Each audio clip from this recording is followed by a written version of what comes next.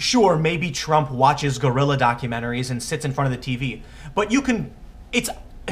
there was no transmission tower built on the South Lawn. How do people believe this?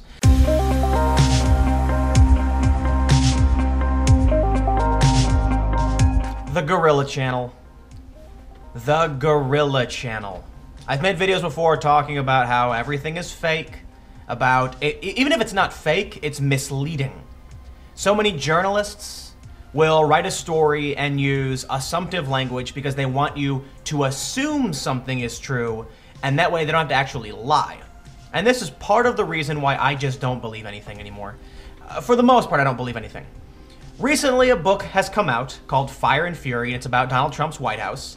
Apparently, Trump tried to stop them from releasing it, and then they decided to release it early, and it's been the subject of a lot of contentious debate, I suppose, with people on the right supporting Trump saying this book is a farce, these stories are just not true, and the people on the left saying this is a true glimpse into the Trump White House. CNN has an op-ed, a Trump biographer reviews Fire and Fury. In Fire and Fury, inside the Trump White House, author Michael Wolff offers a caricature of the president as, quote, an idiot surrounded by clowns. It's an incomplete and unsatisfying sketch, but consider that his subject, Donald Trump, has described himself as a character in a comic book, and Wolff's work can be regarded as truer than the president would have us believe. Wolff is at his most accurate and incisive when he observes that many of the accounts of events offered by President's team in Trumpian fashion are baldly untrue.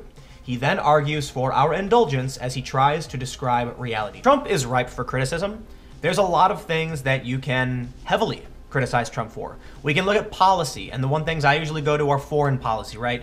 Drone strikes in Yemen, weapons to the Saudis, missile strike in Syria. These are serious things to consider. In fact, one of the first things he did was a drone strike in Yemen that resulted in the death of an 8-year-old American girl. But the media too often wants to focus on Trump's character, the things that he tweets. And I'll even say this too. Trump tweets some pretty, I don't know what the right word is for it, but he tweets some pretty strange things. I think it's the easiest way to put it. In fact, one of the things he just tweeted this morning. Actually, throughout my life, my two greatest assets have been mental stability and being, like, really smart. Crooked Hillary Clinton also played these cards very hard and, as everyone knows, went down in flames. I went from very successful businessman to top TV star. And then he adds, to President of the United States on my first try. I think that would qualify as not smart but genius.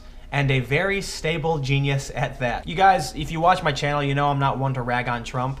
I think that there's a lot of legitimate criticism that gets overlooked because too many people are worried about the way he speaks instead of the things he's doing. Yes, there are critics who talk about the things he's doing, but too many people are focused on what he's doing on Twitter, and maybe that's the point. People often said that Trump's playing 4D chess, and other people say, no, he's not, he's just stupid. But you have to admit, whether or not you think he's playing the long con, when he tweets, the entire media sphere shuts down to listen to what he's talking about and then ridicule him for it. But I digress. Let's get back to Fire and Fury and why I just plain don't believe anything anymore. The Daily Caller has the story. The Gorilla Channel, Fake News Brigade falls for hilarious spoof of Michael Wolff's Trump book. This is serious right now. I'm going to read to you the fake excerpt from the Michael Wolff book, Fire and Fury. This is a fake excerpt, okay? I don't think I even need to tell you it's fake. Let me just read it. On his first night in the White House, President Trump complained that the TV in his bedroom was broken because it didn't have the Gorilla Channel. Trump seemed to be under the impression that a TV channel existed that screened nothing but gorilla-based content 24 hours a day. To appease Trump, White House staff compiled a number of gorilla documentaries into a makeshift gorilla channel, broadcast into Trump's bedroom from a hastily constructed transmission tower on the South Lawn. However, Trump was unhappy with the channel they had created, moaning that it was boring because, quote, the gorillas aren't fighting. Staff edited out the parts of the documentaries where gorillas weren't hitting each other, and at last, the president was satisfied. Quote, on some days he'll watch the Gorilla Channel for 17 hours straight, unquote. An insider told me. He kneels in front of the TV with his face about 4 inches from the screen and says encouraging things to the gorillas like, quote, the way you hit that other gorilla was good. I think he thinks the gorillas can hear him. Do I need to even bother explaining why this is so absurdly false? I do! Because people believed this was real. People believed this was actually in a book, that this actually happened. Before I even go on, can I just say, it says that they constructed a transmission tower on the South Lawn. There's no transmission tower on the South Lawn. You can just go look. But people still believed this was a real excerpt. At what point would you have not noticed? I mean, if they built a transmission tower on the South Lawn to broadcast guerrilla documentaries to Trump, you'd think somebody would have said, hey, look at that tower they're building on the South Lawn. But Scott Dworkin, a Democratic strategist, said, Trump was mad because TV wasn't getting the Guerrilla Channel. It doesn't exist. So staff made videos of guerrillas for him.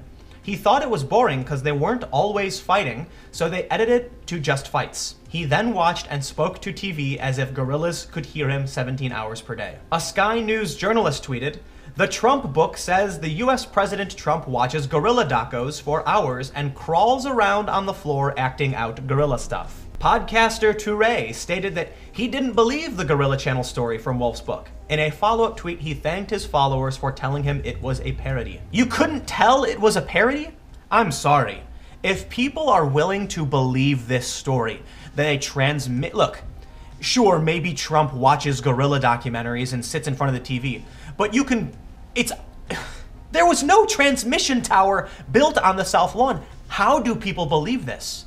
And if people believe something like this, even as outrageously false as it is, what other nonsense do they believe? Do you remember the koi fish story where the Prime Minister of Japan threw the fish food in and then Trump did the same? And then all of the press started ragging about how Trump had no idea what he was doing. He was overfeeding fish.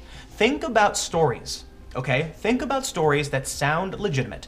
If you hate Trump, if you support Trump, maybe there's a story where you're like, yeah, that one sounds true. Trump did something. But now I question whether or not that's even true. Because journalists, people actually believe a transmission tower was built on the South Lawn? You gotta be kidding me, man. You can just go look at it. You could send it, hey, you walk to the South Lawn, is there a transmission tower there? There never was. Clearly this is not real. Actor Don Cheadle said, I concede the first point, and like you and others, don't know what he said to get the story. I'm more troubled by things like the Guerrilla Channel tale, which rings false to me. Like someone told Wolf the story just to see if he'd print it, but hard to know with clown banana poop. You see, Don Cheadle, I think Don Cheadle's great. I think he's a funny guy. Man, I love Iron Man. He is a fantastic war machine. I think he does a great job, great work. And I want to give him a little bit of praise here because he refused to believe it. You know, this fake news, I mean, look, let's be real. The Guerrilla Channel thing was supposed to be funny, and people believed it.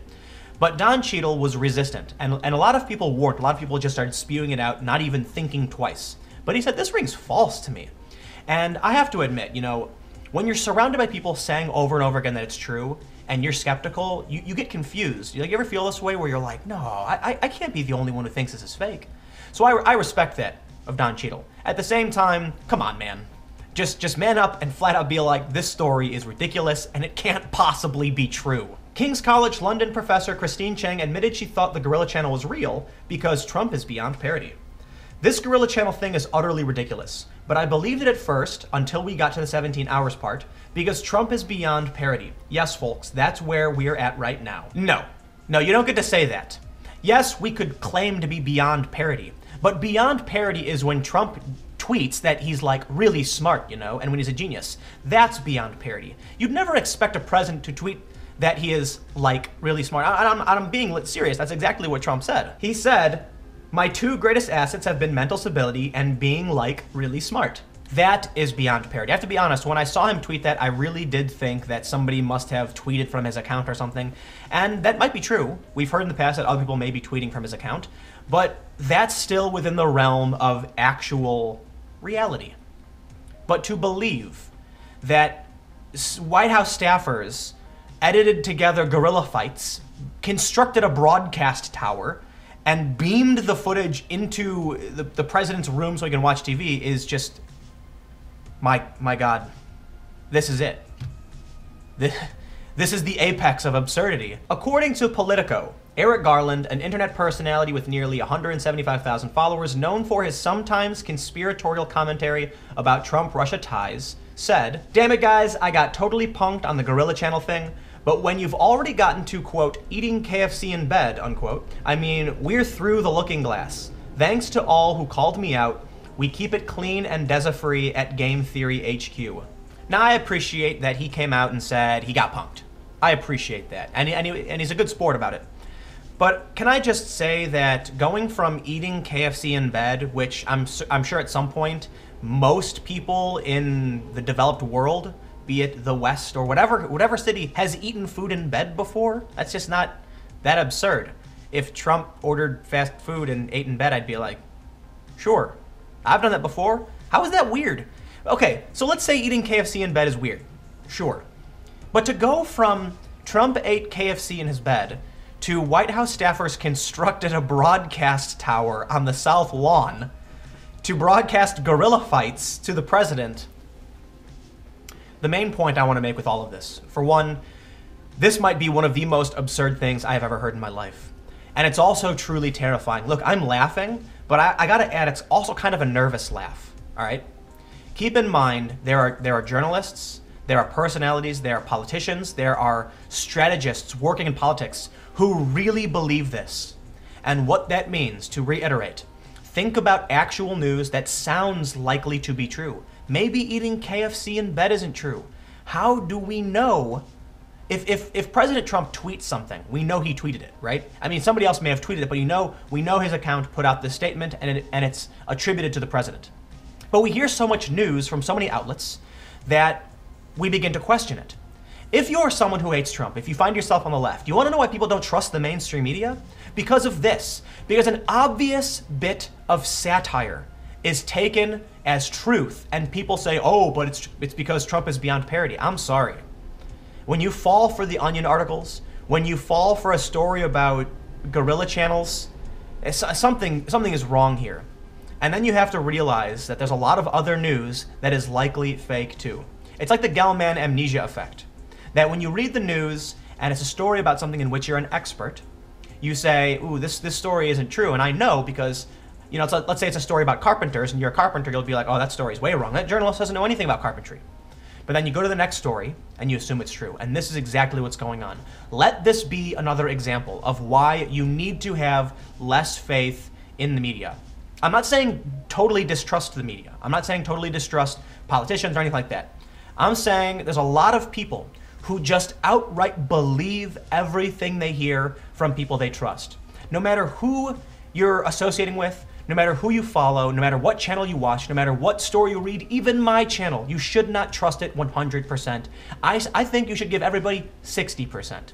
And if they prove to be untrustworthy, take it back. Take it way back. I just don't know what to believe anymore. I mean, I'm glad that people finally realized the gorilla story was nonsense, but it scares me to think that there are probably much more important stories.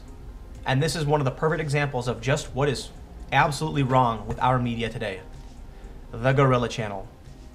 But let me know what you think in the comments below, how you feel about the Gorilla Channel nonsense. It's funny and scary at the same time. I worry. I laugh, but I worry. If you want to follow me, I'm on Twitter at Timcast. You can support my work by going to timcast.com/donate. Give whatever you'd like or give nothing at all. My videos are always free and available every day at 4 p.m. And subscribe to my second channel. In the description below, I have a link to my second channel. And this is usually reserved for inane commentary. Typically, if I'm getting into a Twitter fight or there's something that's much less important, I will talk about it on my second channel. But keep in mind, it is also a backup channel. If anything happens to this channel, that's where I will be posting. So again, go subscribe. Thank you all so much for watching. Stay tuned, and I will see you tomorrow at 4.